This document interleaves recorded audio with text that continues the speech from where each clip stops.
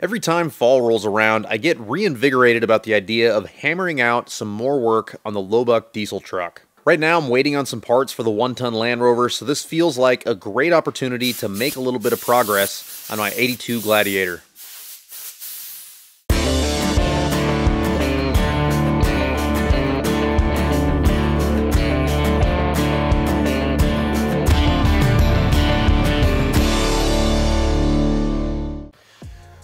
I need to build an instrument cluster and a dash for this Jeep truck, and the shapes that I'm seeing in my head are not going to be easy to replicate or produce, so I think that it makes a lot of sense to start with smaller projects because I just need more seat time with the bead roller, and one of those smaller projects is going to be some door panels. To be honest, I think that beginner projects like door panels and kick panels are actually a lot more fun just because it's a lot lower consequence, and if you mess up, you're not having to scrap an entire work piece. You're just scrapping a sheet, you go get another sheet, and you bend some cool designs into it. Believe it or not, Instagram is actually a really good source of information on how to do these panels. And there's a lot of really inspirational creators on there that you could probably pick up a thing or two from. I myself have actually picked up a lot of inspiration from Instagram, and if you follow hashtags like hashtag beadroll or hashtag sheet metal fab, there's a lot of really good creators and a lot of really good inspiration that you can find if you're looking into projects like this. Now the process that we're gonna use today is I'm just gonna start by measuring the size of our panel, and then I'm gonna make a design on a blank sheet. After I've made the design and I've decided that it's something that I think that I can do and it's something that I think is gonna look good, then I will take it to the bead roller. And for those of you that are new and you don't know what a bead roller is, it's basically just a couple of different shaped dies. You put a piece of material in it, and then whenever you squeeze it down, you can step down or step up your material, and you can create some really amazing designs and just some art, some serious art with a tool like a bead roller. Then once we're all done, I'll trim away any excess that I have, and then we will pick out where we're gonna drill it. I'm gonna use what's called riv nuts with some 1/4-inch stainless steel button head hardware, and I think that it's gonna be a really nice finish whenever we're all buttoned up. I wanna build these panels out of some aluminum. I've got something that's approximately 18 gauge laying around here, so I'm gonna use that because I just have it readily available. I like aluminum because it's light, it's easy to work with, and at the end of the day, I don't have to paint it if I don't want to. I've got a bunch of small chunks of scrap laying around that I'm gonna test some designs that I have in my head to make sure that it's something that I can do. Then I'm gonna lay out these designs on our panel and put it in the bead roller.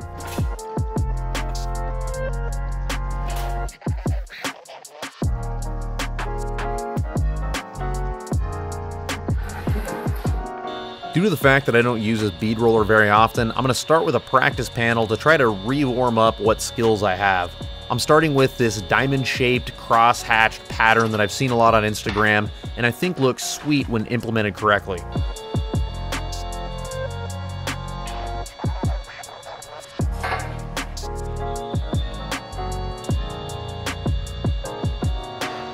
So the dies that I chose for this task is, I guess, what you'd consider a knife edge upper forming die, and what a lot of people in the industry call a roller skate wheel lower die. It's just a round piece of polyurethane that has a little bit of give in it. To finish off this crosshatch pattern, I'm using a set of offset dies to give it a really nice step all the way around the pattern we just made. I've been experimenting and gaining a little bit of confidence with this machine, and I don't think it looks too bad. Looks like a beginner, but I think that this is just an experimental piece, of course. I think that whenever I do the real piece, I've got a little bit more experience under my belt, and I could probably make it look halfway decent. So I have a plan now. What I'm gonna do is I'm going to trim out, if you look close, you'll see I have this laid out as a panel for the door. I'm gonna trim it out. I'm gonna drill a hole for the door latch. I'm gonna drill a hole for the window roller upper, and then I'm gonna bolt that onto the Jeep, and then I'm gonna put these little beauty panels that I wanna make on top of that. So a lot of times people will incorporate designs like this directly onto the door panel.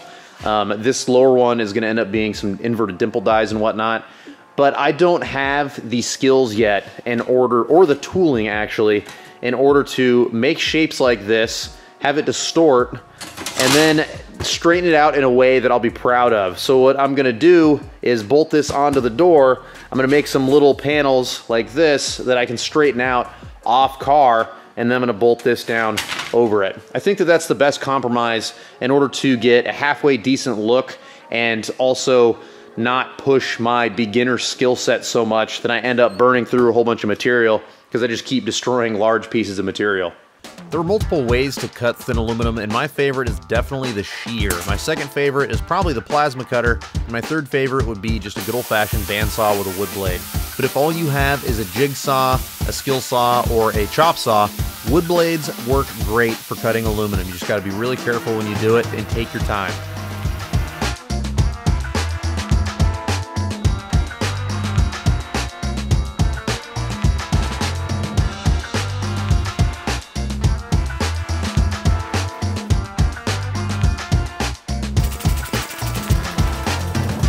If you've watched the channel before, you know I'm a huge fan of dimple dies. So to add a little bit of flavor to this door, I'm going to use these swag punches to punch some holes in the lower portion of this door, and then I'm going to dimple out these holes with a set of dimple dies. This doesn't do anything but add to the visual aesthetic and give it a different feel and a little bit more variety to the inside of this truck.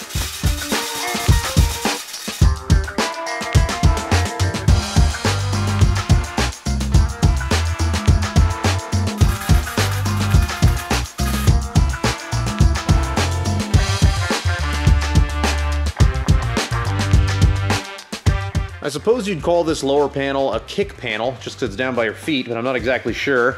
The next thing I'm going to move on to is going to be this upper panel. We'll just call it the shoulder panel, because it's going to be close to where my shoulders are going to sit.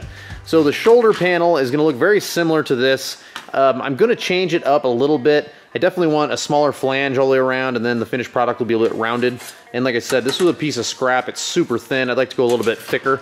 Same thickness as this bottom one, which is the same thickness as this back one. I drilled out these holes. Everything fits up exactly where it should. I'm gonna need to trim a little bit off the edges, which is no big deal. And then I am gonna take that sander, I'm gonna rough up this, this background surface as well. If you're really skilled and you have a lot of experience working with aluminum, it is definitely worth the time to buff it out to an almost mirror-like finish. It looks outstanding, but for someone with my skill set, I like to rough up the surface a little bit to hide the imperfections and to hopefully mask some of the damage that this door panel is going to see as I use it in this pickup truck.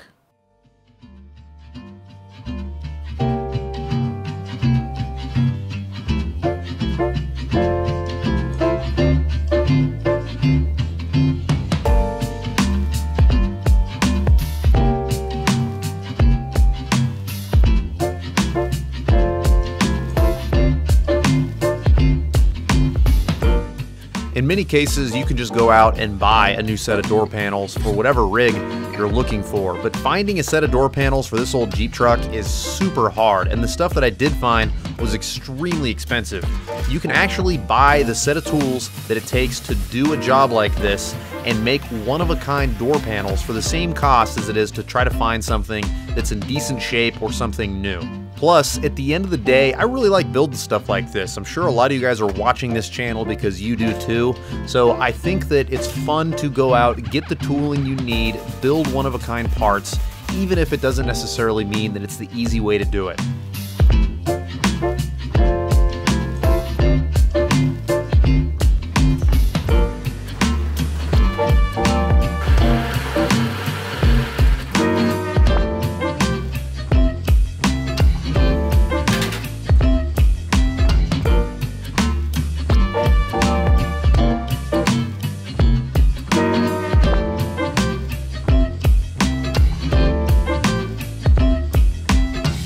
This project is humming right along. I'm about to mount this door panel completely for the first time. So what I've done here in order to make it to where I can mount it is I've put these things called riv nuts in here. If you've watched the channel before, there's no doubt you've seen me use riv nuts on the channel. But for those of you who are newer to the channel, you use this tool right here. You drill a hole, you push the riv nut into the hole, and then whenever you expand it, you expand the rivet, it will give you, here's a piece, it'll give you a place to mount some 1/4x20 hardware. I like 1/4x20 stainless steel hardware. I use this stuff a lot just because I like the look of it. And this is gonna be what I secure the panel to the door with. Now, a little quick tip, well, two little quick tips actually. This stuff these can spin on you. I have done it in the past where I've just used silicone or whatever I have laying around, but whenever I remember, I will go to the store and I will get some construction adhesive, and you put this around it, and then whenever you expand the rivet and that adhesive dries, it's much less likely that this rivet's gonna spin on you later. I've had a couple of them spin in the past, and it's kind of a pain. So this is tip number one. This will help keep it from spinning. Tip number two is to lubricate the threads. So I've got a little bit of ball joint grease down there. Usually I use anti-seize, but I just happen to be out of anti-seize at the moment. So whenever I use, here's a piece that I've already used. Whenever I use a piece of hardware like this, I will put a little bit of ball joint grease on it, and then whenever I thread it in, it'll lubricate those threads, and ball joint grease is gonna hang out there pretty much forever. So this will help keep it from spinning on me in the future as well. So the next step is going to be this Dynamat-ish sound deadening stuff. I like this kind of thing. You don't have to go over every hole. It will help insulate sound a little better if you go over every hole in the door, but mostly this is gonna help reduce the amount of vibration and whatnot in the door. So I'm gonna cut this up and place it around in a way that makes sense. And I will have this stuff in an Amazon shopping cart, as well as the tool for this, for those of you who are curious about it, for this, this rib nut tool. The next step after I put the insulation on is gonna be mounting this panel and then figuring out how I want to mount these beauty panels. Extra steps like door insulation and stainless steel button head hardware is not necessary for every build, but in my opinion, it's really nice to have a finished product that looks professional and doesn't rattle around when you're driving down the road.